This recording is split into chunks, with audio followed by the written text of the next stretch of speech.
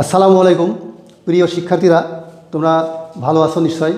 তোমাদের শুভেচ্ছা ও স্বাগতম জানাচ্ছি আমাদের অনলাইন ক্লাসের।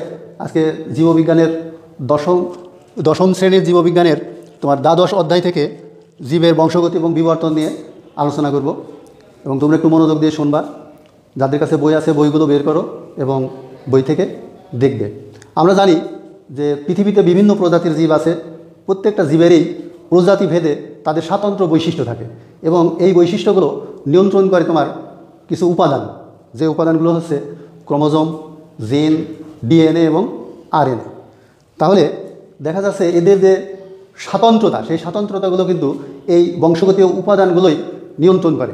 সেক্ষেত্রে দেখা যায় যে ক্রোমোজোম মানুষের গায়ের বর্ণ, আকার আকৃতি, তার চুলের গঠন, চুলের বর্ণ, এগুলো সবই এই ক্রোমোজোম এক বংশ থেকে আর এক বংশে স্থানান্তরিত করে এবং নিয়ে যায়। এই জন্য ক্রোমোজোমকে বংশগতির ভৌত ভিত্তিও বলা হয়। এবার আমরা আসি ক্রোমোজোম থাকে কোথায়। এর অবস্থানটা হচ্ছে যে জীব কোষ আছে, প্রত্যেকটা জীবই কোষ দ্বারা গঠিত। এই কোষের ভেতরে থাকে সাইটোপ্লাজম এবং নিউক্লিয়াস। এই নিউক্লিয়াসের ভেতরে থাকে নিউক্লিওপ্লাজম। সেই নিউক্লিওপ্লাজমগুলো তোমার এর ভেতরেই সূত্রবদ্ধ যে অংশগুলো থাকে সেটাই হচ্ছে তোমার ক্রোমাটিন তথা ক্রোমোজোম।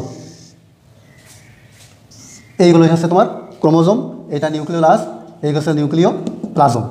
এই ক্ষেত্রে এই ক্রোমোজোমের মূল যে উপাদান বা স্থায়ী যে উপাদান সেটাই হচ্ছে তোমার নিউক্লিক অ্যাসিড। সেই নিউক্লিক অ্যাসিডটা দুই ধরনের, একটা হচ্ছে ডিএনএ আর একটা হচ্ছে আরএনএ। আমরা আগেই বলছিলাম যে বৈশিষ্ট্যগুলো নিয়ন্ত্রণ করে ক্রোমোজোম, ডিএনএ এবং জিন ও আরএনএ। সেক্ষেত্রে দেখা যায় যে ডিএনএটা উচ্চ শ্রেণীর যত জীব আছে সমস্ত জীবের ওই বৈশিষ্ট্যগুলোই ক্রোমোজোম এক বংশ থেকে আর এক বংশে নিয়ে যায়। আর এর মূল যে ভূমিকা পালন করে সেটা হচ্ছে ডিএনএ। তো সে ডিএনএর গঠনটা আমরা একটু বলবো। এই ডিএনএ অণুটা দ্বিসূত্রক ঘোরানো বা মোড়ানো সিঁড়ির মতো। এর দুই পাশে দুইটা রেলিং থাকে, এবং সেই রেলিংয়ের ভেতরে শায়িত অবস্থায় তোমার নিউক্লিক অ্যাসিড ওই একটা সূত্রকে আর একটা সূত্র দ্বারা নাইট্রোজেন ঘটিত যে বেজ থাকে সেই বেজ দ্বারা আবদ্ধ করে রাখে। এই ঘোরানো এবং মোড়ানো যে সিঁড়ি, সেই সিঁড়িটা দেখতে কিছুটা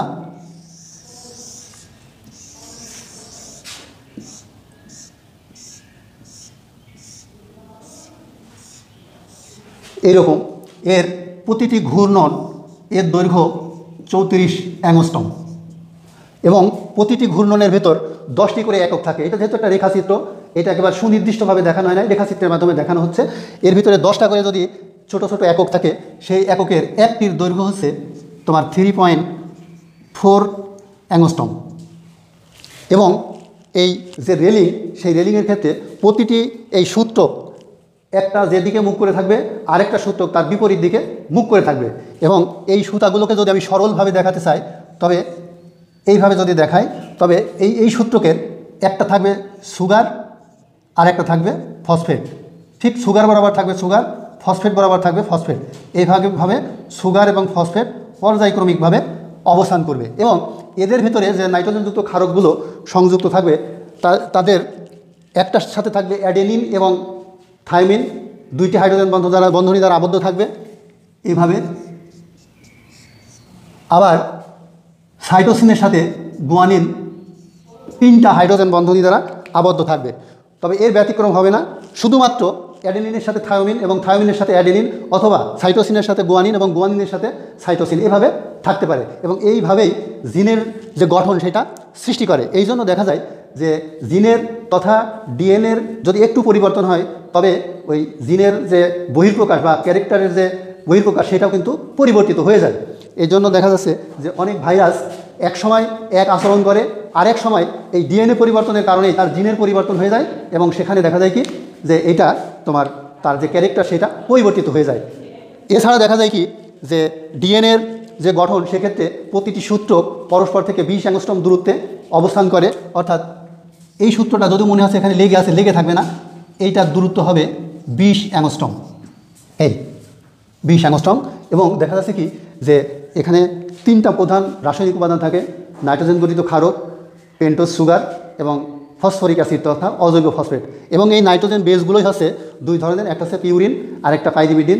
পিউরিনের সাথে পাইরিমিডিন এবং পাইরিমিডিনের সাথে পিউরিন পরস্পরের সাথে সংযুক্ত হয়। কখনোই পিউরিনের সাথে পিউরিন অথবা পাইরিমিডিনের সাথে পাইরিমিডিন সংযুক্ত হয় না। এই জন্য দেখা যায় একটা ডিএনএ অণুতে যতগুলো পিউরিন থাকবে ঠিক ততগুলোই পাইরিমিডিন থাকবে, এবং এরা সবসময় একটা আরেকটার প্রতিরূপ বা বিপরীত ধর্মী হবে, কখনোই একরকম হবে না। এবং এদের একটা সুগারের একদিকে মুখ থাকলে আরেকটা সুগারের মুখ থাকবে তার বিপরীত দিকে। আচ্ছা, এইবার আমরা চলে আসি এই ডিএনএর কিছু বৈশিষ্ট্য আছে। বিজ্ঞানী ওয়াটসন এবং ক্রিক তারা এই মডেলটা প্রদান করেন, এবং এক্ষেত্রে দেখা যায় যে একটা ডিএনএর, এটা মুছে দিলাম, একটা ডিএনএর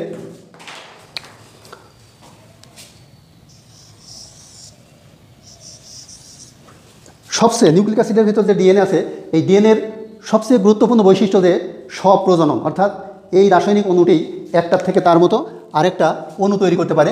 তো এক্ষেত্রে এই একটা ডিএনএ, এই ডিএনএর যে দুইটা সূত্রক আছে, তিনটা ঘটনা ঘটে। প্রথমে পেঁয়াজ খুলে সোজা হয়ে যায়, পেঁয়াজ খুলে সোজা হয়ে যাওয়ার পর এর ভিতরে যে বন্ধনী থাকে সেই বন্ধনীগুলো ভেঙে যায় বা খুলে যায়, খুলে এরকম সিঙ্গেল স্ট্র্যান্ডেড হয়ে পড়ে।